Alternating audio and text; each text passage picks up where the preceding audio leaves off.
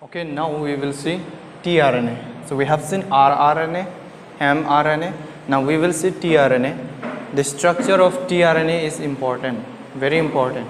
Question comes from tRNA along with the structure. From entrance point of view also, it is very important. So we are going to see first the basic things about tRNA, the features. Okay, the tRNA was first. Wait. The mRNA, the scientist was given by Jacob and Monod. Okay, Jacob and Monod. So you correct this. Okay, correct this. The mRNA, the scientist was first given by Jacob and Monod, not Crick. tRNA was discovered by Crick. Okay, Jacob and Monod discovered mRNA. That's you correct it. Okay, coming back to tRNA. So tRNA, it tells its meaning again. T means transfer. So it stands for transfer RNA. Okay. What it transfer? It transfer activated amino acid for protein synthesis. It transfer activated amino acid for protein synthesis. So it transfer activated amino acid for protein synthesis. You write a sentence, okay, nicely. It transfer activated amino acid for protein synthesis. So it was first discovered by Crick. Okay, so you make it correct. The later earlier one, the mRNA, that is Jacob and Monod. Okay. Next thing you need to know that tRNA are the smallest RNA. Smallest RNA. It has many names. They are also called it as a soluble RNA. It also called it as a soluble RNA because it dissolves in 1 molar solution of sodium chloride. Okay, it dissolves in 1 molar solution of sodium chloride solution. Okay, remember. That's why it is called as soluble RNA. It can dissolve. The next thing, it is also called it as a adapter RNA. So it has many names. It also called it as a adapter RNA. Okay, remember. Next thing, it constitutes about 15% of total RNA. So it makes 15% of RNA structure.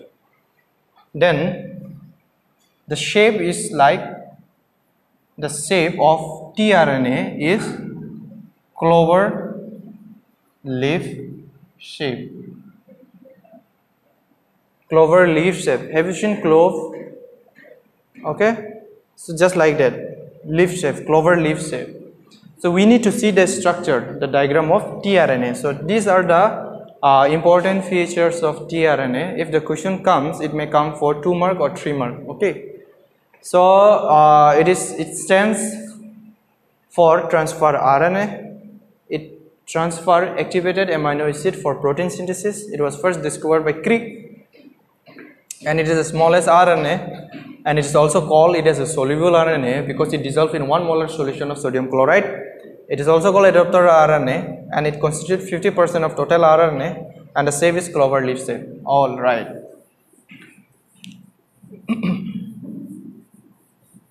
So next we will see the shape of tRNA. So the shape is clover shape, like clover leaf like shape.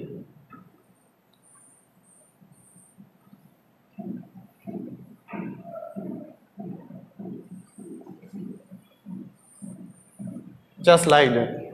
That's it. This gold like structure, we call it as a loop. L-O-O-P. Okay, loop. And this structure, the branch, we call it as a stem. So one end has 5' prime, the other end has 3' prime OH group free. Whenever there is a 3' prime, they're going to bind other molecule. Okay, because it has a functional group free, OH group free. So it is going to bind other molecule. Okay, so we're going to name one by one.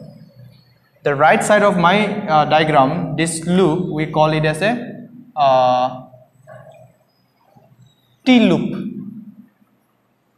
Okay, T loop. We call it as a T loop, and we also call it as a T psi C loop.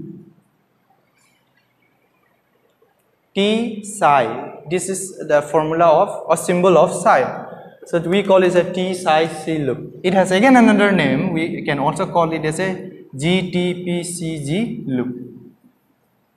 Okay, GTPCG loop. So it has three names. Remember, guanine, thymine, cytosine, and guanine. This P stands for pseudo-uracil. So in T loop, it contains one abnormal nitrogenous base. This is abnormal nitrogenous base. We call pseudo-uracil. Okay. Each loop has a function. We will come to that later. This, this like structure, we call it as a variable loop. Variable loop. The structure which is at the bottom, down this structure, we call it as a anticodon loop. Anticodon loop.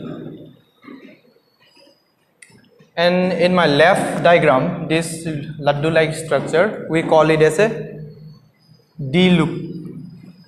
And D stands for dihydrouridine.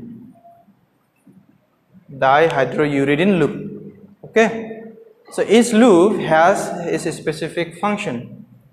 T loop, it helps in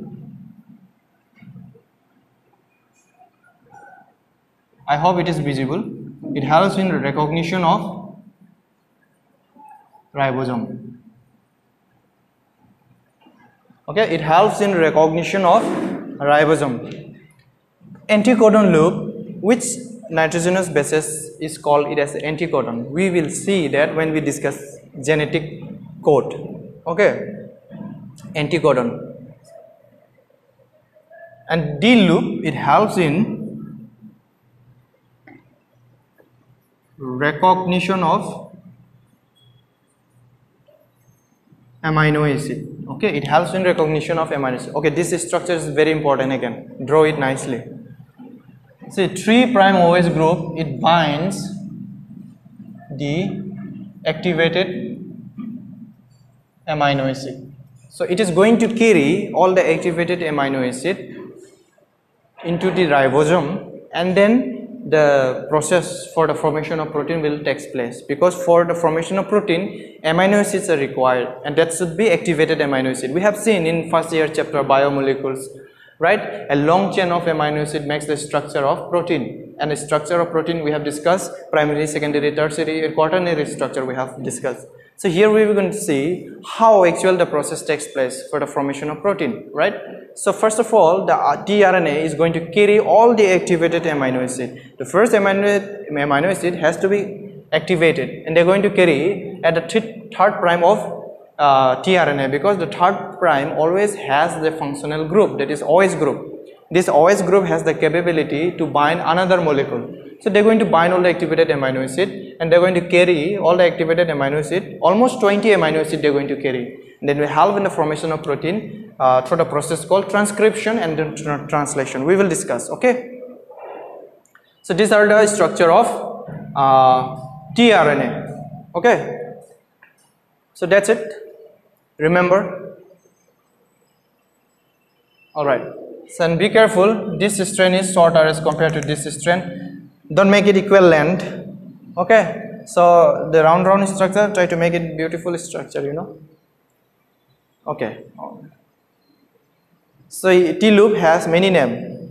Remember, it helps in ribosome recognition. Okay.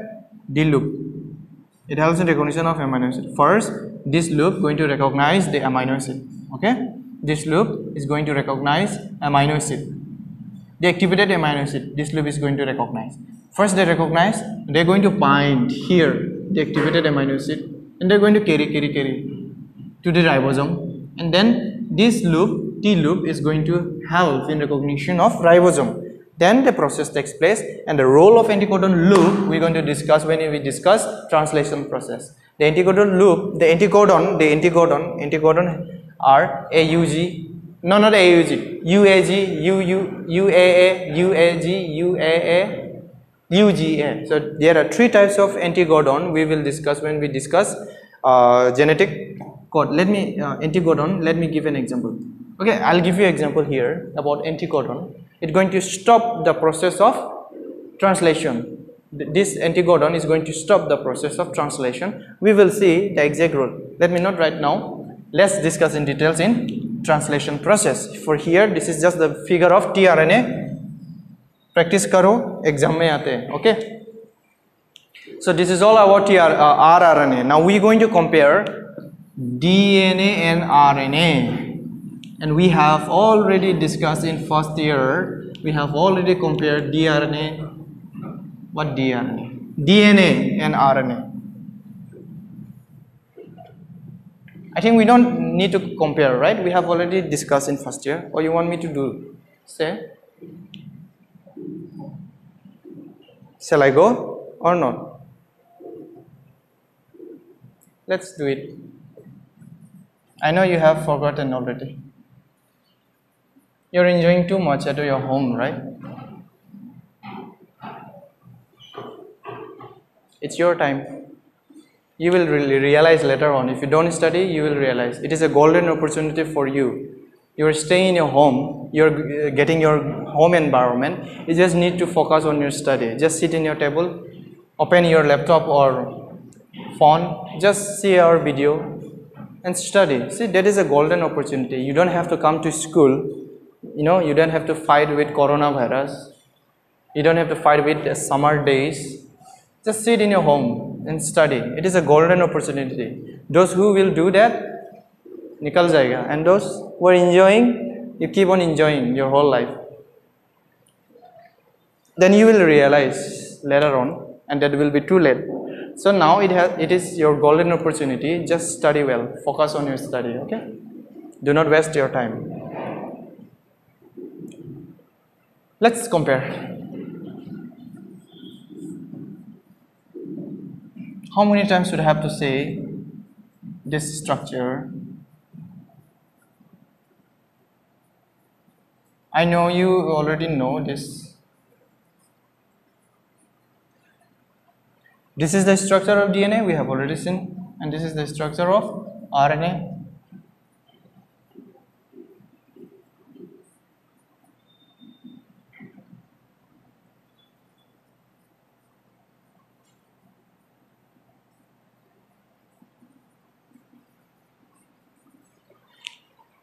Okay, the only differences is in case of DNA, at the 2 carbon number, the OH is replaced with the single H.